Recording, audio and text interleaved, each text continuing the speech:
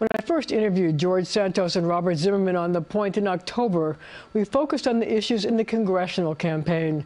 But a look back may have more to reveal about the enigma that is George Anthony Devloder Santos. Please enjoy this Encore presentation.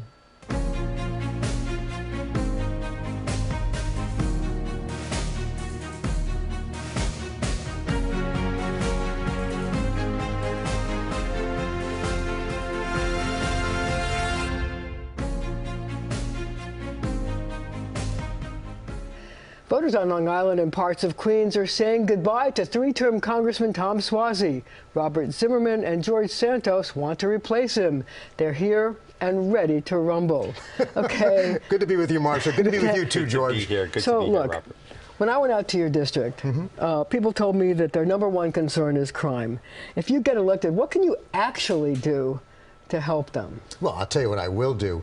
First of all, the reason this is such a strong issue and such an important issue to me is because I see it impacting everyone throughout our district, either in terms of their fear or their concerns about hate crimes or actual physical violent crimes. What can you do in Washington? What you can do as a member of Congress is you can stand up for strong and safe gun safety laws. That's essential to get the flow of illegal gun weapons off our streets, to get rid of the assault weapon, to put an assault weapon ban in place, to get rid of ghost guns. There's major steps you can take on gun safety legislation. I'm a strong advocate of that. Regrettably, George is not. Furthermore, we can focus on reinvesting in our police. That's essential for the federal government to give them the tools and support they need. I've been endorsed by former New York City Police Commissioner Bill Bratton because of my leadership on issues of public safety, standing up for our police, and standing up against gun violence. Mr. Santos, what would you do in Washington? Gun violence, gun laws? I'm glad to see that now you agree that we need to bring federal dollars for our law enforcement officers. It's been an issue I've worked on for years. Well, the reality is the Democrats decided it was the appropriate thing to defund the police in New York City in the midst of riots that were taking place in our city, where really you can go to jail for wanting to shop at Macy's, but if you looted and burned it to the ground, that was okay. Right? So the reality is I want to go to Congress and make sure that we secure federal funding for law enforcement officers to make sure they understand that as rogue municipalities want to defund them, we'll come in and we'll supply them with the funds they need to do a better job. What about stronger gun laws? Well, the reality is criminals don't follow the law. How about reforming the failed bail reform in New York State that I want to work with my local elected... But George, we have a responsibility to address the gun violence that's a pandemic throughout our country. Robert, we could close the criminals don't follow the law. Let's just be honest. We could close the loopholes in background checks, sure, so people can't buy guns. So people can't buy guns by avoiding background checks. And then we don't keep them in jail and release them back out on the streets. That's what your party did. That's why I took on my party to make changes. But you gave money to Todd Kaminsky to become DA in Nassau County. George, you conduct this issue all you want. You're distracting the people from the reality. You still allow assault weapons. You won't even support an assault weapons ban. You won't support getting ghost guns off our street. I will not harm. This is a pandemic. Robert, I won't harm law-abiding citizens of the United States because there are gun laws in place. If we just enforce the laws as they stand, that's what needs to be done. We need to be tough on crime. Your party is not tough on crime. You can talk about my party, but it's up to us and the leadership we bring to Congress. That you'll just be a rubber stamp for Nancy Pelosi's agenda, Robert. I know the talking point. Let's have that understanding. But here's the reality. I meet so many parents who are worried about their children going through more gun safety drills than fire drills. I meet children whose parents get killed going to work, being pushed on subways by criminals that your party failed to put in jail. You know something? It should not be a partisan issue. I stand with many for fixing our bail reform laws. I've called for it. I took on my own party over that. You supported Todd Kaminsky, who authored the bill. He actually advocated changes in it. But he authored the original bill. Gentlemen, we've got to get to another. Marcia, it comes down to this. If we wanted to play a leadership role in Congress, we need to have an honest discussion about it. No, we also have to put strong gun safety laws in place. I'll do it. You won't. Of course. Mr. Santos, let me ask you this question. The #2 issue in your district, because I have been out there talking to them, is the economy. I wonder what you think is causing it, and what will you do to help stop the inflation that is really hurting everybody? Well, how about let's stop the war on energy, right? It starts there. On January 20th, 2021, Joe Biden signed a pile of executive orders, one including to shut down energy independence in this country, shutting down the construction of the Keystone XL pipeline. So are you saying that we should start drilling on public lands? Absolutely. We're the most responsible nation to extract oil, natural resources in the world. We have local EPA standards, state EPA standards, we have federal EPA standards. Instead of going to OPEC. On public lands? I think we have to be very careful. We should not be drilling, certainly on our shorelines for sure. And we have to, in fact, in the short term, deal with domestic drilling. We're up to 12 million barrels a day. That's almost a national record for oil drilling. But here's the point that counts. If we're going to deal with the economic crisis that we're facing, the inflation we're facing, we've got to work in a bipartisan way. It's like the bipartisan infrastructure. So how are you going to put more money back in your constituents' Here's how you do it. pockets? First, you fight to restore the state and local tax deduction. So, Secondly, I'm in agreement with you on that. But here's where you're not. We agree on something. That's great. Right. But then we had the bipartisan infrastructure bill that was essential for protecting our water quality on Long Island and Queens, cleaning up contaminated plumes, fixing our roads. You oppose that. I never said I opposed the bill. You said that in front of the Building and Trades Union. I never said I opposed the bill. You know what we call this the third congressional? It's not on record. George, you know what we call this the third congressional district? You've got 3 positions on every issue. Oh, come on, Robert. The prescription drug bill that was put in place, you condemn that as well. The bill to lower the cost of prescription drugs for our seniors, capping insulin at $35 a month for the first time in history. Amongst all the pork that was in the bill that would exacerbate inflation, like you want to add $50,000 a year as George, student there's never going to be a perfect. There's never going to be a perfect bill. Well, but the that's question because is Congress isn't willing to put perfect bills out, Robert, and you know that you'll be part of that problem with Nancy. George, the problem is when we don't put our senior citizens first, we put partisan talking points first. I've always put senior citizens. So how are you going to put more money back in your constituents' pockets besides saying you want to drill on public lands? Well, you simply stop cutting wasteful spending. Marcia, in the Inflation Reduction Act that Robert loves and supports so much, there was a line item there for $20 million for gender studies and primates in Pakistan. How does that further or mitigate inflation? So you're going to take away funds. You're going to take away funds to protect our water supply, clean up contaminated plumes, protect the Long Island Sound because there's a part of the bill you don't like. I'm sure there are parts of the bill I don't like as well. Then fight for a better bill. How about us being bipartisan and working for a better bill? How about delivering for our constituents? By the way, look at Social Security. That's a new issue on the chopping block. You advocated privatizing Social Security. In 2020, when you ran for Congress in 2020, it was on your website. You want to apologize for that position? That's your call. But you advocated privatizing Social Security. That ends it as we know it. We've got to protect our seniors by protecting Medicare and Social Security, not put them on the chopping block because you want to protect tax cuts for the top corporations. I don't want to protect tax cut for the top corporate. Come on, Robert. So Look, you have to have an honest decision. Did you support Joe Biden when he advocated a minimum corporate tax? You have to have an honest decision. Okay, I've always been for taxing corporations higher. How about Joe Biden's proposal to tax? How about Joe Biden's proposal to tax corporations at a minimum of 15% if they have revenues of over $1 billion? I advocated for 20%, so you're off the mark. I'm actually for a higher tax bracket for corporations. Then you should be supporting his bill. His bill is bad. I'm not going to support a bad bill, Robert. Joe, the difference is you'll be a rubber stamp for Joe Biden's agenda, and I'll stand up to Joe Biden. On that note, I'm going to ask you another question because we want to get through some of this. Mr. Zimmerman, you support abortion rights, but do you think it's right in these tough economic times for New York taxpayers to foot the bill for people from out of state to come here and get abortions? I'm very proud of the fact that our state has become a safe haven for those who seek to have a safe and legal abortion. I'm very proud of the fact our state legislature and our governor put this in place. Let's understand what's happening in our nation.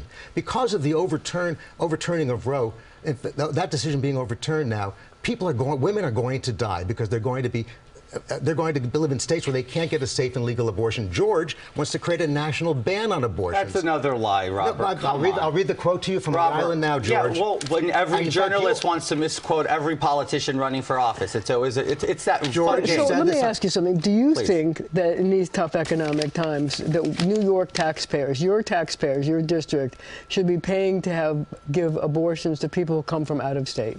Good idea, bad idea? How do you feel I think about that's on the prerogative of the legislator if they think that's a good use of the taxpayer dollars. My opinion is it's not. I know that in New York State, Marcia, nothing changes for the women of New York. I've always advocated for exceptions on rape, incest, or life of the mother. Quite to the contrary, George, quite frankly, you advocated a national ban with no exceptions. I think, quite frankly, you're the party of extreme that wants to advocate for people like myself who were born on the 24th week of gestation to be terminated their life. So I think that's extreme. That's an extreme position, George, Robert. Have that honest decision. You actually compared abortion to slavery. Oh, you said women. You said women. You said this on video. Women would use rape as an excuse to get an abortion. Not in that context. Well, George, I said that the context that I wanted was I want a police report to bring the perps to justice. They're criminals. So, but you said you would not allow rape. You would not allow a woman to get abortion due to rape unless there was a police documentation of it. That's what you said. No, that is not what I said. George, and look, I'm not going to argue with you on Robert. But we have to talk about this. Have an honest discussion. You want to coddle the criminals who rape women in New York State because you support the bail reform laws. George, you know I don't support bail reform. Robert, you're a national committeeman. You've funded every politician who wrote that. Yeah, George. All right, we're going to have to leave it right there for now. We'll have more with our candidates when we come back.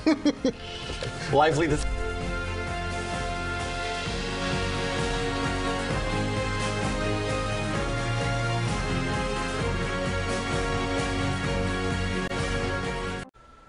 We're back with the two men who want to replace Tom Suozzi. Mr. Santos, voters are concerned about the state of our democracy. The January 6th hearings have blamed Donald Trump for his involvement. Fair or not fair? Look, I think it's prerogative of the committee, right? If they have enough corroborated evidence and they want to put that blame on Donald Trump, that's on them. Look. Do you blame Donald Trump? I look at it this way. I can't blame one person for each individual person's individual responsibility on that day. But I would have not gone into the Capitol. Situation? Let's be very honest. George, you defended Donald Trump. You said to Laura Trump in a TV interview, his speech was Donald Trump at his most awesomeness. You were there at the Stop. He was energized. You were there at the Stop the Steal rally. Speech at you actually paid the legal fees. No, I did not. You said so once again on video. I did not. I can read you the quote. Read the quote all you want. I did not pay a single legal fee. You said you paid the legal fees to get a ton of them out. These were people whose violence, in fact, you even defended their being in the Capitol. These people whose violence was so extreme that police officers were killed and over 100 police officers were injured. Yet, despite that, you posted bail.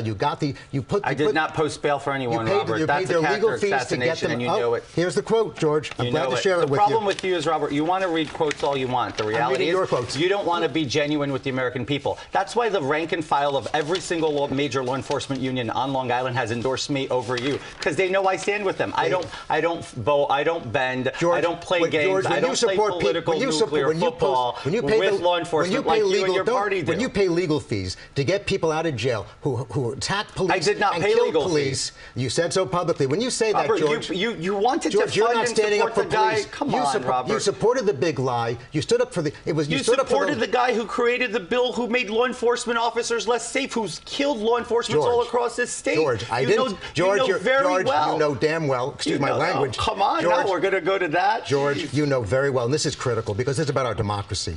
The fact that you supported the effort to overturn the election. I did not support any effort to overturn any election, unlike you, who for 16 years denied the 2000 election, saying Al Gore won that race. Here's your quote, November 6, 2020. Robert. The rampant fraud of these elections is frightening. I urge the FBI, CIA, and DOJ to intervene, stop the counting of illegal votes. You even said when you lost for Congress by 13%, the election was stolen from you, too. Robert, I conceded our democracy. To Tom Suozzi 2 days after the absentee ballots were open. How did I contend? George, do you have an honest moment inside of you ever when you're campaigning? The very idea that you would try to undermine our democracy and I never undermined our democracy. Do you know why? Because I live the American dream that you and your party are trying to diminish for the next generation. Let me tell you something, George. I never once when you support people who attack our police. No, I did not. You did? No, I did not. It's a videotape that Newsday posted, George. It wasn't my party who supported the riots of New York City and the countless police officers. Here we go with another distraction. There we go again, George. Robert, you're the party of distractions. Let's talk about inflation and crime, which really matter.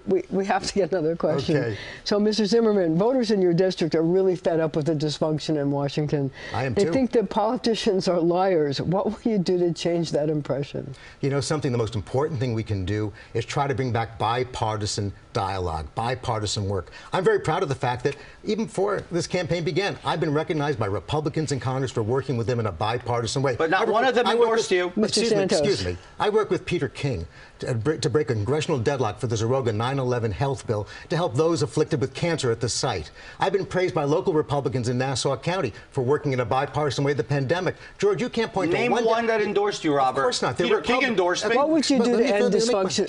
What would you do to end dysfunction? We need fresh new leadership. Robert is more of the old same party. He's been in politics for 30 years. I'm a private sector guy. I was born and raised in abject poverty in this country, and only in this country does somebody who comes from from a basement apartment in Jackson Heights, like I did, is able to rise to become a successful business person to then run for United States Congress. I want solutions. I don't want mishigas. I don't want talking points like Robert does all the time. I don't make a living off of this. Can you name one Democrat in Congress or one Democratic local official who will give you credit for working in a bipartisan way? You can't name one. North Hempstead Town Supervisor Jen DeSena. She's a registered Democrat, and you know it. She ran as a Republican. Oh, she was a Wilson Pakula. She's a registered Democrat, and you know it. The bottom line is this is not a game. Robert, we've got to restore bipartisan dialogue. Where were you when we were working together with Judy Bosworth to end the floodgates that they were trying to install in Great Neck? I work closely with her on it. You were a no-show on the issue that would have caused mass flooding in North Hempstead, and you know it. You ask Judy Bosworth who worked with her. She'll tell you I did. Robert, you were nowhere to be seen. The reality is I was there in the front line to fend off the Army Corps of Engineers. When we get done with all the quibbling, and what worries me is people watch, they see two people arguing. At the end of the day, we've got to restore bipartisan dialogue. We've got to restore respect for each other's points of view. I've done that. I've been recognized for it. Regrettably, George, you embraced Marjorie Taylor Greene, the QAnon congresswoman. You put out campaigned with Rashida Tlaib, Ilhan Omar, and AOC. I never met these people, George. You worked with the Squad, the most anti-Semitic people running in the most conservatively Jewish district in America. Come on, Robert. You're just being deceitful. You're being disingenuous. All right, guys, let's be honest. But I do want to make a point. You put out a tweet saying you were proud of Marjorie Taylor Greene and you liked her more than other Republicans. This is after the Republican leadership denounced her for anti-Semitism. I mean, that's just shameful. Are you calling me anti-Semitic like you also called me homophobic recently on your social media? I said you support homophobes. That's not true. I'm a gay married man, Robert. Have an honest conversation with yourself again. Marjorie Taylor Greene, Matt Gaetz, these are leading homophobes in Congress, yet you embraced them. You're proud of your affiliation with them. I took on the Squad. I condemned them for their positions. No, you did not, and you know that really well. So look, let's move on because why? We're having so much fun. So look, Mr. Zimmerman, as the anniversary of Superstorm Sandy approaches, do you believe we're in a situation where we can just climate change or the economy, or can we deal with both at the same time? We have no choice but to deal with both. I mean, I know what the record Superstorm Sandy brought. In fact, we've seen, since that time, we've seen violent, severe weather. 11 people died living in basement apartments in Queens about a year and a half ago. I'm a small business owner for 33 years. Small businesses are damaged, homes are damaged, people's lives are destroyed over severe weather. George doesn't agree that the climate crisis is real. When he was asked that, he declined to answer that question. So we're going to let him answer it now. My point to you is we have to deal with through the infrastructure bill, rebuilding our economy, and we also have to do that by creating clean energy union jobs, transitioning to a new economy. The reality is the climate cycle is forever changing, and we have to find a way to mitigate the effects of climate cycle in this country. Can we deal with both? Can we deal with the economy and climate change? How? We just can't be extreme like the Democrat Party that wants to stop immediate fossil fuel exploration and convert in a very short window of time to renewable energy. I believe in the process of renewable energy. No one is advocating that, George. Of course you are. Look at the state of our country. It's three times more expensive to heat your home this winter. The climate crisis is real. I am not saying that. You're putting words in my mouth like you've put this entire campaign. My answer was, George, we'll try it a third time. I'm not answering your questions. I'm answering Marcia's questions, Robert. She asked if there's a climate crisis. You won't acknowledge it. All right, let's move on. I think we can get to one more topic. Many people, Mr. Zimmerman, are demanding that President Biden shut the southern border. Do you agree? But also, should the migrants arriving here in New York City, some of them be brought to Long Island, to your district? Look, we need a national policy to deal with this issue. We need a national agenda. Of course, we have to do more to secure our border. We have to do it by having greater surveillance at the legal checkpoints, more personnel at the border, and we also have to deal with drone surveillance as well for our airports and harbors as well. But as far as those who come here to seek asylum, the most effective way to deal with that is to have a much bigger asylum process, more asylum judges, a greater infrastructure to deal with them, because, frankly, people are coming here seeking asylum, which is their constitutional right, but they're here for years because the process is so long. Mr. Santos? Who's going to pay for all of this? The reality is we need to shut the border and have a controlled environment at the southern border. It's a humanitarian crisis, Robert. Your party and you fail to see that. What about our harbors and airports where fentanyl's coming in as well? Fentanyl's coming in far more from the southern border and killing our youth in our district. We shouldn't have to make a choice, George. This is a national urgency. The other day you said it was a scare tactic of mine and fear-mongering. 6,700 youth died in our country this year had overdoses of fentanyl. Of course I do. We need to secure the border once and for all. Should any of the migrants coming into New York City be brought to Long Island? They should not. Why? We don't have the infrastructure, Marcia. That's a reality. Look, where are we going to put them? The reality is... Should they go to Long Island? The reality is it's up to our local governments to work with question. I am answering the question. It's up to our local governments to work with our federal government on this issue. We did a national policy to address this. Most local places, many local places don't have the infrastructure to take care of them. We're going to have to leave it right here. We are going to have to leave it right here, but our conversation continues. But you're having so much fun. Right after the show on our streaming network, CBS News New York. We'll be right back.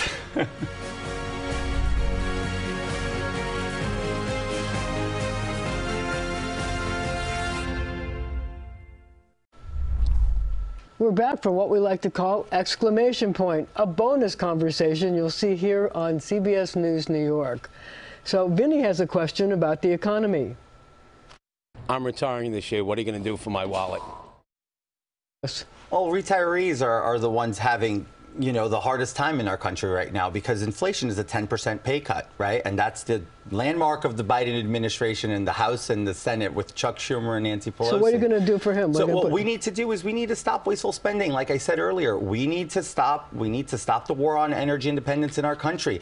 All roads lead to energy. The higher cost of energy is hurting each and every American equally. Just on my way here to the studio, I was talking to a constituent. He says that his grocery bill went up from $200 a week for a family of 4 to $400 a week this year. George, we all know the problem, but the question is, how are we going to help that senior citizen? And the answer is... How are you going to help them? First of all, I'm going to support lowering the cost of prescription drugs and support that law. George, you oppose it. That's not true. I'm going to support protecting Social Security. You support privatizing it. That was on your website. I'm going to stand up for the infrastructure, to bring dollars back in the infrastructure bill to protect his home value, to clean up our waters and clean up our contaminated plumes. You oppose that infrastructure bill. There are real ways we can help that senior and other residents of our congressional district navigate through these difficult times. By not voting for you to send another rubber stamp for Nancy Pelosi to Washington and voting for me, who's going to stand up to Nancy Pelosi and Joe Biden. I'm not going to Congress to represent Democrats. Okay, wait. Yes, you are. I'm going to represent our district. You represent them for 30 years. Guys, Rachel has an existential question. Even better.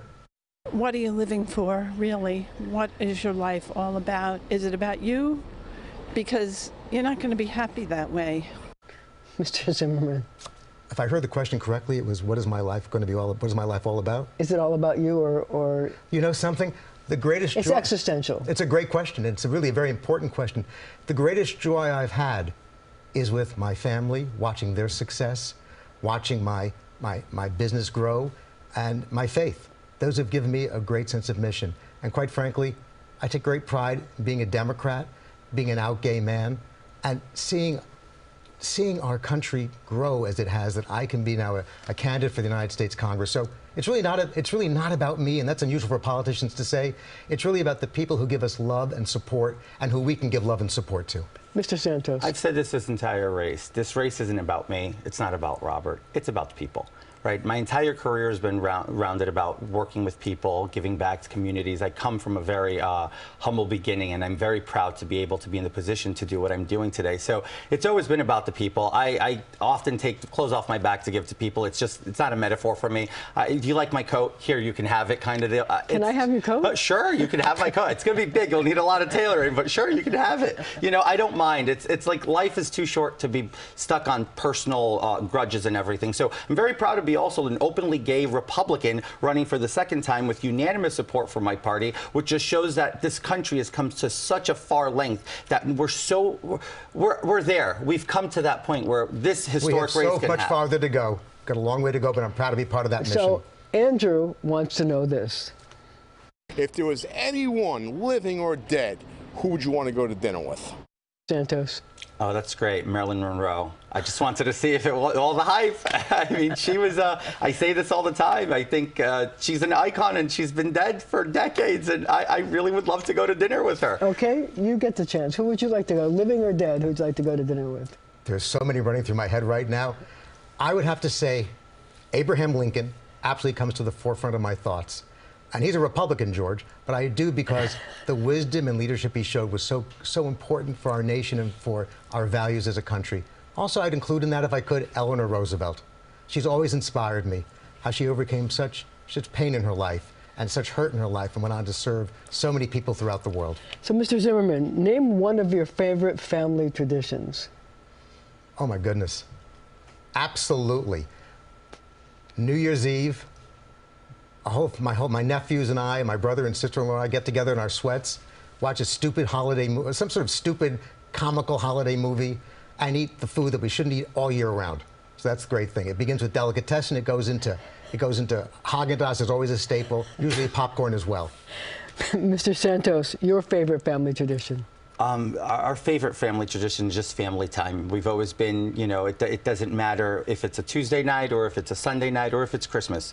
Every moment we can get together, that's kind of a downtime. It's sweatpants, pints of Haagen-Dazs all over the place. And you agree on something. We try. It's the best ice cream in the world. I'm not arguing.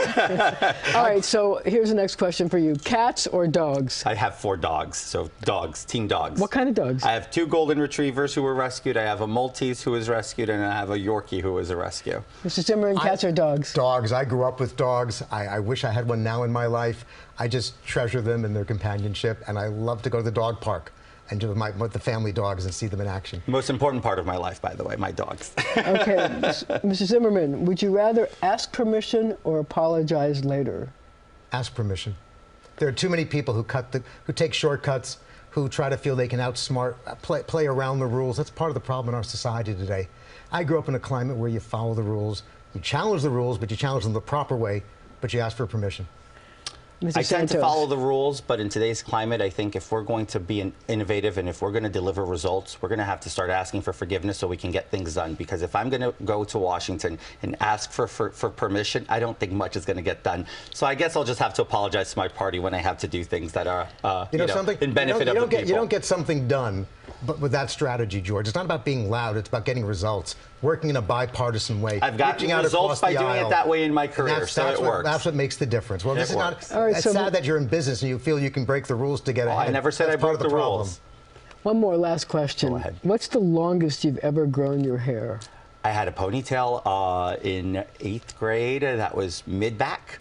Really? Pretty long ponytail. And when did you cut it? I cut it in when I went to high school because I said, I think this is a little out of control. Mr. Zimmerman, what's the longest you ever grew your hair? Seriously? Seriously. I'm just happy I still have hair. What are you talking about? Good answer.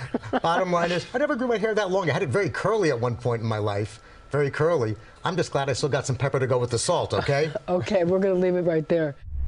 Who knew so much could happen between then and now? We'll stay on every twist and turn. I'm Marcia Kramer. Thanks for watching this Encore presentation.